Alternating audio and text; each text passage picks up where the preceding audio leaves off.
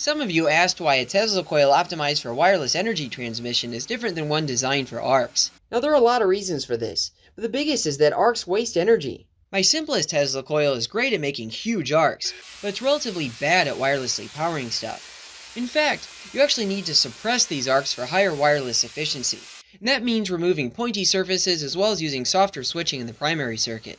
I'm barely feeding this coil much power here, but since there's no arc to load it down, much more power can be delivered to nearby devices. Pretty cool, right?